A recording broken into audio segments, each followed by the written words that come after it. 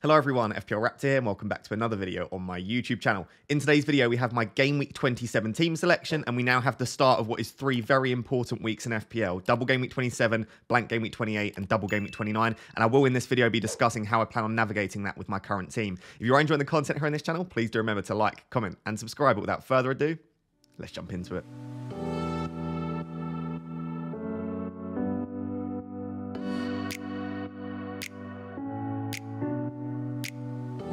So let's waste no time at all today and jump straight into the team for Game Week 27. So I, of course, did wildcard in Game Week 26. It didn't go particularly well for me, but we're going to move on quickly from that. Listen, yes, my team would have done better if I hadn't wildcarded, but as I always say, you need to judge the decision based on the decision-making process and not the outcome, because we're trying to predict the future in FPL, and we're not going to be able to do that. And sometimes, even if you make a perfect decision on paper, it will backfire, and sometimes it can backfire pretty poorly, and that's what happened in Game Week 26 for us. So do I think the Game Week 26 wildcard made sense? Absolutely, and I still maintain that. It was just one of those freak results, because if you remove the Liverpool-Man United game, and let's say that goes a different way, the way that we probably predicted it to go, which is Liverpool to struggle and Man United to win, all of a sudden, yes, it still wasn't a fantastic wildcard, but it probably wasn't much worse than not wildcarding. So one freak result shouldn't change how you assess whether it was a good decision or not. I still think it made sense on paper, but again, if you didn't wildcard and you kept Salah, you're probably laughing. But let's move on to Game Week 27 and forget all about last week. Throughout this video, I'm going to try and answer some of the key questions around different players in different positions, even if it's not necessarily relevant to my team. Hopefully, it will help you with your decisions for your team, as well as knowing what I'm planning for this week. So, because I wildcarded last week, the team is in decent position, but I did get a little bit aggressive in Game Week 26, I guess you could say, and I have actually booked in a transfer for 27, which you'll see here. So, I am actually making a transfer this week, even though I wildcarded last week, which probably wasn't the best idea, but we're just going to roll with it. So, looking at my defense, it looks very similar to a lot of Game Week 26 wildcarders. And again, even if you're wildcarding in 27, if you're wildcarding this week, let me know down below in the comments. You may well have a very similar defense too. So I have Raya and Henry. I don't mind the double up on the Brentford defense this week. I think the fixtures are okay from a defensive perspective, which is one of the reasons I did it. I'm not a massive fan of it for Game Week 27, for Game Week 29, I should say, and that's the week that I'm bench boosting, so I will need both of them. So there is the potential to maybe sell Henry in Game Week 29 if some of the other transfers fall through, and if it lines up okay, then maybe, because I really don't particularly like their double in 29. But this week, I really like it, and I think, again, if you are on a 27 wildcard, you can definitely still justify a double up on the Brentford defense. If you are on a wildcard, or maybe you're making transfers this week, as opposed to having wildcarded last week, I still like Henry, Pinnock, and me, and even Hickey to some extent. I don't mind any of the Brentford back line. I think that Henry still has some of the best data over the last 6. His expected goal involvement's pretty good, but me and Pinnock are going to goal threats. Henry's more likely to get you an assist. Me and Pinnock are more likely to get you goals. So, like I said, realistically, go for any of them. If you think that Pinnock's not going to score again because he just scored, then maybe go for me. I'm still happy with my Henry choice. And again, these are some things in hindsight you could go, I should have gone for me or Pinnock, but realistically, there's nothing much to split them, and I still think that right now. So I'm happy having Henry, happy having Raya. I'm hoping, fingers crossed, for one clean sheet at least, and then maybe bonus points for Henry and maybe a couple of saves for Raya in both games. So fingers crossed, those two can pull through. And then the third double game week defender that I've got is Estepinian. Estepinian is a tricky one, because if you don't go for Estepinian, you can actually go for a triple up on the Brighton attack, which looks really, really promising at the moment. The other issue we've got with Estepinian is there's an international break between Game Week 28 and Game Week 29. Estepinian plays in Australia 3 days before Brighton's game in Game Week 29. So there is a chance that Estepinian does miss that game or gets reduced minutes in that game, because he's going to be flying back only a couple of days before that game starts. I still think Estepinian's a great option. If I were wildcarding in 27, though, or I had the option to do this, I would be very, very tempted by March, McAllister and Matoma and tripling up on that Brighton attack. They are creating chances for fun. Their XG at the moment is absolutely ridiculous, and under De Zerbi, they're just scoring goals. But I do like the fact Estepinian is quite attacking himself. He also is good for clean sheets, and he's very good for bonus points too. So I'm happy having him. I might have gone for a triple up on the Brighton attack, though, if I wildcarded this week. So those are the double game week defenders, and the single game week defenders are Trippier, Zinchenko, and Botman. All 3 of them you'd realistically like to start in any other week, but of course, our teams are absolutely stacked for this week. So Botman's never going to start above Trippier for me. Trippier's just got greater goal threat, greater bonus points, greater everything, to be honest. So I'm going to be starting Trippier this week. Cue a Botman goal now, and I'll regret saying that. It's between Trippier and Zinchenko for a lot of people, or Trippier and an Arsenal defender. I think the thing that really sways me towards Trippier is three things, really. But the main thing is the home fixture. But he does also have better data than the likes of Gabriel and Zinchenko. And also he's on set pieces too. So he has more routes to goal, not only from open play, but also from set pieces. So I like Trippier for all of those reasons. And I've not really considered starting Zinchenko ahead of Trippier. I will discuss the bench boost now because we've just talked about two of the players on the bench. There is loads of value to a Game Week 27 bench boost. The main thing being that there is no international break before it, and we know what our teams currently look like. Most of us will have 15 fit players that we are happy playing for this week. Even if, like, for example, Maddison, he's absolutely fine for this week. So there is a lot of value because we know all of our players are fit, or we think they are anyway, and there's not a big gap in between when we've wildcarded and when we're bench boosting. My major issue with a bench boost in 27 is for my specific team, unless I sell Maddison, which I don't particularly want to, or unless I sell Kepa, which doesn't make a lot of sense for me, I've got Kepa and Maddison clashing against each other. I think Zinchenko is fine, but it is away against Fulham, and Fulham are very good at Craven Cottage. So I think Kepa and Maddison are both unlikely to both get me points. Zinchenko, I think there is a reasonable chance that he concedes there. And then Botman, you're probably looking at a 6-point ceiling, maybe 7 or 8 if he's lucky. So I do think that this bench will probably get me around 10 to 15 points. I just think that the ceiling is higher in Game Week 29 because I'll have more fixtures and better players. I've got the likes of Kane on my bench boost. I've got a double Game Week goalkeeper as well. I've got better defenders with higher upside. So when I look at my 29 bench boost, it just has a higher ceiling. But the big issue is, like I said, there is an international break between 28 and 29. And Game Week 29 is still a few weeks away. So anything can happen. If we get loads of injuries, postponements, issues, it could be that the bench boost just isn't viable in 29 anymore. But for those reasons, I'm currently planning on bench boosting in 29 as opposed to 27. The final thing I wanted to discuss around the defense before we move on to my midfield and attack is just around Sanchez. If you own Sanchez, what should you be doing? I think unless you're planning a bench boost 27, I would probably just wait. I know that means that if you've got, for example, Sanchez and another keeper, you might have to start a slightly suboptimal keeper this week, but most of the other keepers have decent fixtures. I know that that also means that you can only have 2 Brighton double game week players and you don't get that third Brighton double game week player.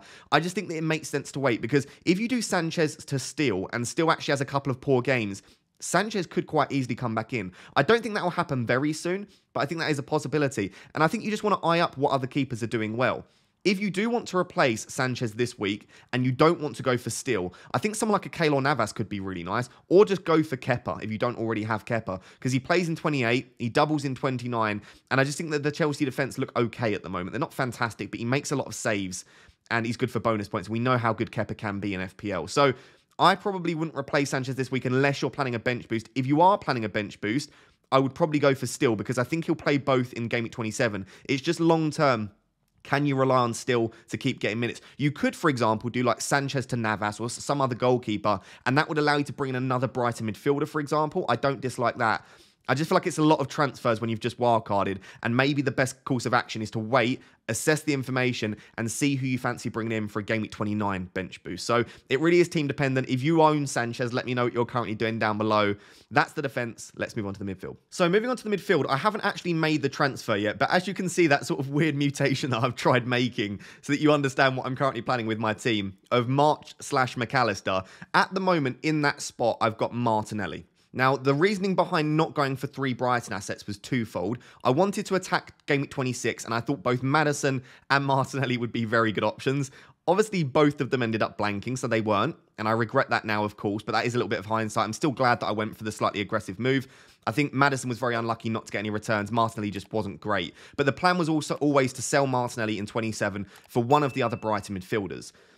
The issue that I've got is I think that March and McAllister are both excellent, and I think they're arguably both better than Matoma. So I kind of regret going for Matoma as the one Brighton asset that I started with. Again, if you didn't see that video, the reason that I went with Matoma from the off is because I already had 0.1 million tied up in him, and a second price rise looked imminent, which it was. So Matoma's already gone up 0.2 million. So that was kind of the reason. Again, I probably shouldn't have let price changes affect my decision-making that much, but I don't think Matoma's a bad choice at all. I think Matoma's excellent.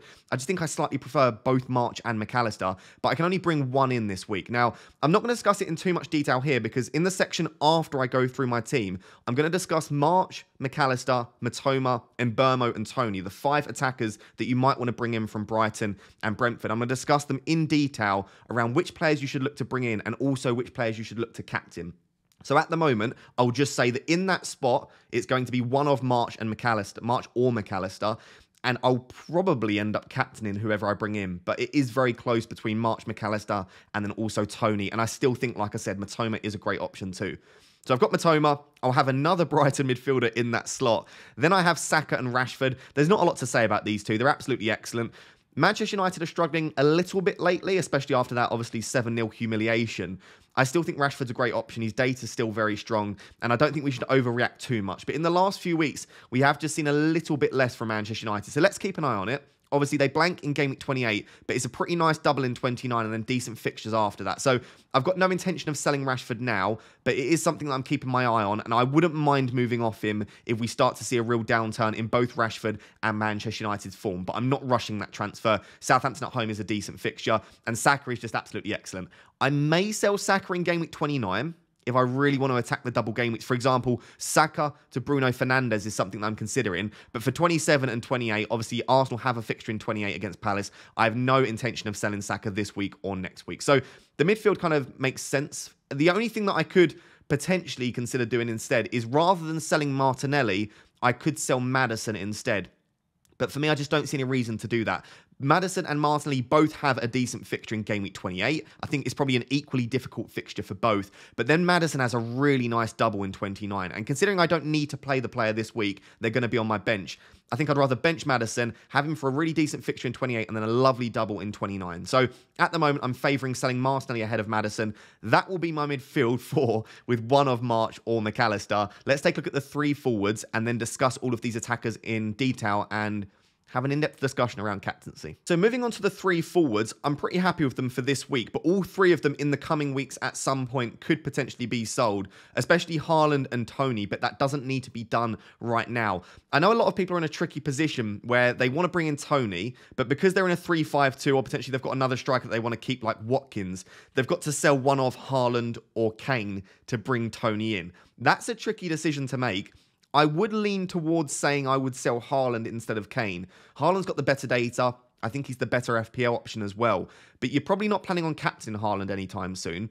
And he obviously doesn't have a fixture in 28. And he's got a more difficult fixture in 29 than Kane. So for me, if you have to sell one of Haaland and Kane, I would probably end up selling Haaland instead of Kane. But I think that's a very tricky decision to make. I probably wouldn't want to sell either. I am definitely looking, which I'll discuss in the final section, at maybe selling Kane in game week 28 for one of Watkins, Felix, or Brennan Johnson. I know that sounds crazy, but again, no fixture in 28 and no double in 29. If you bring in someone like Watkins, Iheanacho, Felix, Brennan Johnson, you're getting 3 fixtures for Haaland's 1. And then you can bring Haaland in for Toney in game week 30. When Toney's fixtures start to go downhill, he's going to have his hearing for the betting ban. And he's also probably at that stage going to be very close, if not already have the 10 yellow card, 2-game suspension. So I feel like the Haaland hokey-cokey makes sense, but I don't need to worry about that this week. The only other thing to discuss is around, is Toney the best captaincy option? As you can see at the moment, I've probably not got my armband on him, but I'll discuss the data around that in the next section. So this is the team. I'm not going to take a hit this week. I don't need to.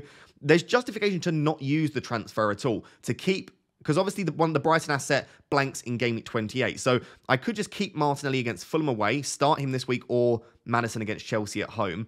And then in 28, I've got an extra player.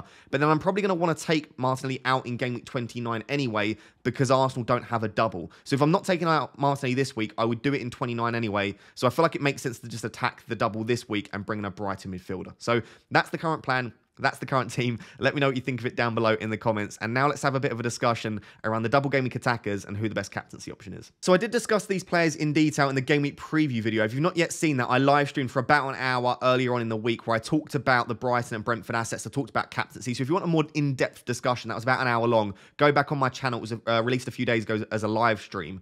So I'm only going to discuss this relatively briefly, but I think it's important because people will be looking to either bring in these assets this week with transfers, or they'll be thinking between probably March, McAllister, Mitoma, and Toney, those 4 assets, who should I captain this week? So I said that I don't particularly like Ferguson as an option just because of his expected minutes. With Welbeck hanging around, and at the moment Welbeck's fit, I don't think Ferguson will start every game, and even if he starts, he's going to get an early sub. So whilst the data doesn't look bad per 90 there, he's going to very rarely get 90 minutes for you. So for that reason, I prefer the 3 Brighton midfielders plus Estepinian. When we look at the 3 Brighton midfielders, it comes down to what you value most. I think March, McAllister, and Mitoma are all very nailed. I think that March is arguably the least nailed. Because I think when Brighton are winning quite comfortably, Matoma seems to stay on the pitch regardless, and McAllister does to some extent too. Whereas when Brighton are 3 or 4 up, it seems to be Solly March that comes off first. But when they are chasing a result, I think all three are likely to stay on the pitch. So I think March is probably the least nailed, but I think they're all relatively nailed there. So that's not necessarily an issue for any of them. If you value penalties, which is incredibly important in a player, because if they're on penalties, again, they don't have to play well. All of a sudden, from midfielder on penalties, they can come away with a 10 or 11 pointer with clean sheet and full bonus. So McAllister being on penalties is absolutely massive. I've got non-penalty data here, but he is on penalties. So if you really value penalties, McAllister's probably your man. If you value eye test, Matoma is probably your guy to go for because he's such an exciting player. His dribbling's excellent. He's so fast. And so far this season and in recent weeks, he converts the few chances he gets. And I say the few chances, it's not terrible, but in recent weeks, he's not got many chances at all. As you can see, big chance involvement per 90, 0.34. Non-penalty expected goal involvement is very, very poor at 0.33 in recent weeks. Across the season, it's okay, it's average, but maybe Matoma is a stats buster. Maybe he will continue to overperform his expected data, and when he gets chances, he'll convert them. And I have no doubt that he is an excellent footballer, but I would need to see more from Matoma to put him under the same bracket as someone like Heung-min Son. So if you're eye test based and you don't really care about the stats and you think Matoma might be a stats buster anyway, then Matoma's probably your guy to go for. And then to finish, if you're really big into your stats and you really do care about expected data and you think the expected data is the best predictor we have of someone that will get future returns, then Solly March is quite comfortably probably the guy you want to go for. 1.3 non-penalty expected goal involvement per 90. 2.47 big chance involvement per 90 in the last few weeks. Now, across the season, he's very, very similar to Matoma. But in recent weeks, and under De Zerbi in particular, March has looked like a different animal, and he's looked really, really strong. The only thing data-wise that would put me back in favour of McAllister ahead of March is whilst March's non-penalty expected goal involvement is better, McAllister actually has a significantly higher expected goals. So a lot of March's data is made up through expected assists. If you're not interested in data, what that essentially means is March is more of a creative threat, like a Kevin De Bruyne, whereas McAllister is more of a goal threat, your kind of Martinelli-esque sort of player, where they're not going to create that much, but they'll get some big chances and some decent chances to score goals. So again, it really depends what you value, and all three are fantastic. And if you can own all three, I probably would. But Matoma's more of an eye test, more a better player that's more likely to convert chances, I suppose, better finishing. March has the better total data and very, very creative on a lot of set pieces. McAllister has the greatest goal threat, and he's on penalties. Basically, if I were choosing from scratch, I would either go for all three, or I would go for March and McAllister as the double up. But I do really like Matoma as well. I've already got Matoma, so I now need to choose between March and McAllister. At the moment, I'm probably leaning towards Solly March. The reason for that is I just think he's got so many routes to points, and I think he's been a little bit unlucky in recent weeks not to get slightly more returns. So at the moment, I'm just leaning March, but I could quite easily bring in McAllister. It's those penalties that's just swinging it in favour of him if I do go for him. So that's the Brighton midfielders. Hopefully that helps you to make some of your decisions. And then Mbeumo and TONEY. I've got Mbeumo just, if you can't afford TONEY, look at his data. It's actually quite good for Mbeumo at 0.65 non-penalty expected goal involvement. But TONEY's the guy to go for because he has penalties. He's completely nailed. And I just think he has a higher ceiling than Mbeumo as well. For captaincy, as you can tell, I slightly prefer March and McAllister to Matoma. When it comes to March, McAllister, Matoma versus TONEY, I don't think there's a lot to split them. Of course, the benefit of captaining either McAllister or TONEY is that you're captaining a penalty taker. When you're trying to choose between the Brighton and Brentford fixtures, I don't think there's a lot there either. Again, if you look at the expected goals conceded ranks, you would say that probably the better fixtures on paper are for Brighton. 14th and 18th worst defences in the league for Leeds and Palace, whereas for Everton and Southampton, we're talking 15th and 5th. And I had to triple check this. Southampton are the 5th best defence in the league, according to expected goals conceded post-World Cup. So maybe Southampton aren't the poor defence that we think they are. And maybe under new management as well, we might see a slight increase in their defensive data. And they might actually be an okay defence. We'll have to wait and see over a bigger sample. But that's something to think about. And also, Brentford aren't great away from home. They've struggled to score goals this season away from home. So as you can tell by the entirety of this video, I'm probably leaning a Brighton midfielder ahead of TONEY at the moment. But I feel like TONEY is the safe option. Across the entirety of this season, he's put up very, very consistent data. He's on penalties, and not only is he on penalties, but he's excellent. And also, he's their talisman. And if Brentford score goals, Toney will probably be involved in them. But at the moment, March and McAllister are my favourite two, then Toney, then Matoma. Please let me know down below who you're currently planning on transferring in this week, who you're planning on captaining. In the final section, I'm just going to very briefly show you my plans for Game Week 28 and Game Week 29, just so you can see how my team's shaping up for these weeks. So as I said, in this final section, a little bit more chilled and relaxed, I'm just going to go through what my team looks like for 28 and 29 and show you what I'm currently planning transfer-wise. So let's say I bring in March. It doesn't really matter budget-wise if it's March or McAllister. They're very close in price. So let's just say it's March. Could be the other one, as I said. That's the way the team will look for 27, looking very strong. 6 double game week players, no major issue. Obviously, ignore captaincy. We'll sort that out after. For game week 28, I'm currently on 9 players. So I've got my triple Brighton on the bench. I do have Raya or Kepa, but I'll probably end up starting Kepa because I think greater chance for a clean sheet there. And then in my starting 11, the 2 blank players are Rashford and Haaland. Obviously, all of my Brighton players have a really nice double in game week 29, and they'll have a further 3 doubles across the remainder of the season. So they'll double in 37, 34, and then probably game week 31 or 30. So I want to keep all 3 Brighton assets as a result, and I really like their double in 29 too. Rashford has a really nice double in game week 29. I may well captain Rashford in game week 29 too. That's something to think about. So I don't want to sell Rashford. That then leaves Erling Haaland. So if we take a look at his fixtures, in 28 he's got a blank. In 29 it's Liverpool. But then 30 and 31 it's Southampton and Leicester. I think you want him back in 30 and 31. So I guess the thought process here is it worth selling Haaland for 2 weeks, losing the bit of money that you've got tied up in him, and then bringing him back in to have someone else who will have 3 fixtures when Haaland only has 1? Because like I said, if you've got a player that plays in 28 and doubles in 29, you're going to get 3 fixtures for Haaland's 1 fixture. So the 3 players that I'm currently eyeing up are João Felix, Watkins, and Brennan Johnson, maybe Iheanacho, but Iheanacho's finishing recently has been absolutely woeful. So I'm probably less so considering him at the moment, and I already have Maddison too. So let's say at the moment, it's probably going to be Watkins, but I am really tempted by Felix. Watkins obviously has a really nice fixture in game week 28 against Bournemouth at home, but I don't like his double as much in game week 29. So that's something to think about. But let's just say it's Ollie Watkins, for an example, and then I'll captain one of Saka or Kane. So for free, no hit required, I will have 10 players in game week 28. Let's then move on to game week 29. So I only have 1 free transfer in 29. I will have 12 double game week players, which is my starting 11 all double, and then I have Raya on the bench, and then my 3 single game week players are Kane, Saka, and Zinchenko. So I think the one transfer which makes quite a lot of sense is to do Zinchenko to a double game week defender, because I think Saka and Kane, if I had to bench boost with them, there's no real issue. There's no real issue with bench boosting with Zinchenko, but I feel like Zinchenko to a double game week defender of some kind makes a lot of sense. So at the moment, I've been thinking about probably doing Luke Shaw. So let me bring Luke Shaw in, and then Luke Shaw would be in my starting 11, and I think probably the weakest defender would be Henry. So then Henry drops to the bench, and the bench is now Raya, Kane, Saka, and Henry. And remember, I am bench boosting in game week 29. I then need to think about, well, what do I want to do after that? Do I want to take a -4 or a -8 hit? The answer is probably yes. And I am tempted to sell Saka. Now, I know a lot of people won't necessarily like that, and we can discuss that over the coming weeks, the merit in it. But in 29, he's only got a single fixture. In 30, he's got Liverpool. In 31, he's got West Ham. And whilst West Ham have been turned over quite a few times recently, their data's not bad. And I think they've been very, very unlucky to lose by the goal margins that they have in recent weeks. And then in 32, I'm planning a free hit. And then in 33, he's got City, Chelsea, Newcastle, Brighton.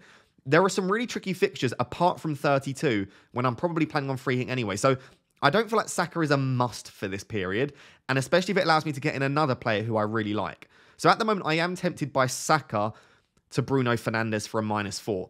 If I do that, I still have enough money to bring Haaland back in. The other option I've got, or on top of that, is I could take out Henry for another player that has a slightly better fixture. Again, I don't really like the Brighton double in 29. So I've got those options there. Let's say I do Saka to Bruno Fernandes. And again, I might not necessarily do exactly that, but that would be the move. And then I would probably bench Botman. So the bench boost would end up looking something like this, where it's Raya, Kane, Botman, Henry. It's not a perfect bench boost, but it's nice having Kane in there. 3 double game week players. You're hoping for a clean sheet, I guess, from Brentford in one of them, or at least a couple of save points for Raya, and then hopefully a clean sheet for Botman against West Ham. So there's something along those lines you can do. If I don't want Bruno Fernandes, the other player that I'm considering is Jared Bowen. but I want to see a little bit more from West Ham over the coming weeks. Going into game week 30, the team's looking pretty strong. So if we bring Kane back in, and we'd probably end up basically just benching our triple Brighton. Right, so let's just bring in our players back in here. And I would probably want Haaland back in at this stage, and it's probably going to be for TONEY. Now, you leave enough money in the bank to make sure that you can do that. So Haaland out, TONEY out, sorry, Haaland back in, and I'll probably end up giving Haaland the armband. Now, I'm not going to keep going on and on and on because this is so far in the future. There's an international break in the middle, but that's generally how I'm planning on navigating the upcoming game weeks. I will have 9 players for blank game week 28, and for double game week 29, I'll probably have 12, 13, or 14 double game week players with a very decent bench boost. So that's my current plan. Let me know down below what you are currently planning, what you think of my team, and yeah, hopefully you enjoyed today's video. So guys, there you have it. That is my Game Week 27 team selection. Hopefully it's clear why I'm doing what I'm doing, and hopefully you do understand why I wildcard in 26 despite the fact that it went terribly. And hopefully the video was helpful for those of you that are trying to make some key decisions this week. If you did enjoy today's video, please do drop a like. Let's go for 2,000 likes on today's video, and make sure to subscribe as well. We are on the road to 65,000 subscribers. Until next time, thank you very much for watching. Cheers. Bye-bye.